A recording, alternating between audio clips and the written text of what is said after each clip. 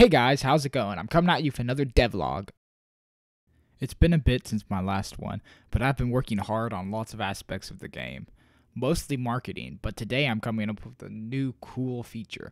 I've finally gotten around to adding sound.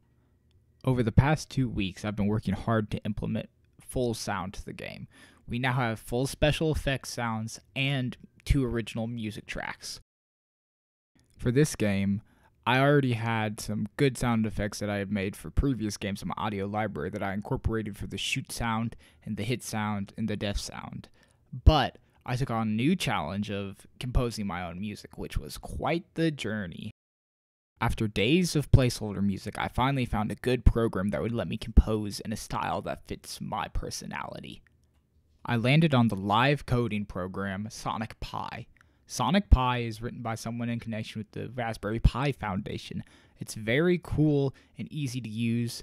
In it, you code music live in Ruby, but it's really useful for game coding too because you can save it easily to an export file. I'd like to talk about the first track that I made for the game. The first track is the generic background music track, and it plays when you're going along in the game and everything's running fine and smooth and happy-go-lucky. But as soon as another enemy's on the screen, it switches to the fight music track, which is more ominous and intense and just alerts you that enemies are nearby.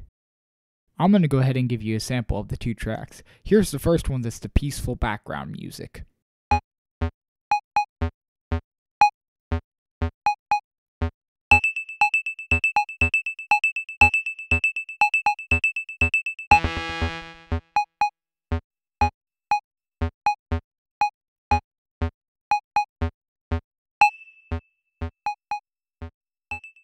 As you can see, it's just a basic beat, but I think it does the job pretty well.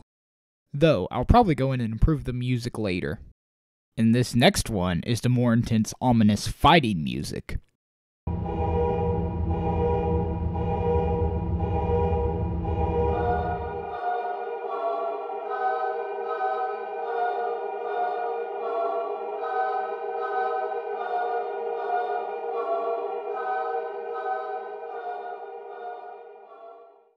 Pretty cool, huh?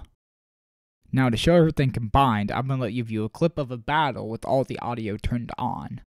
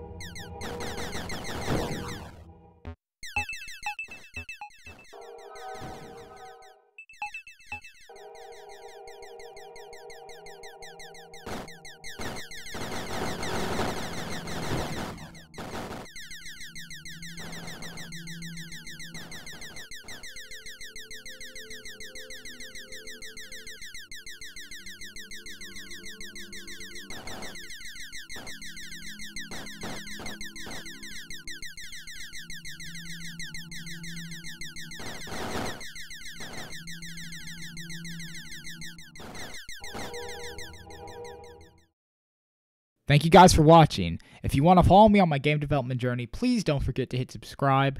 And also, if you want to stay up to date on the newest game development news, join the Discord below. Until then, I'll see you next time. Bye!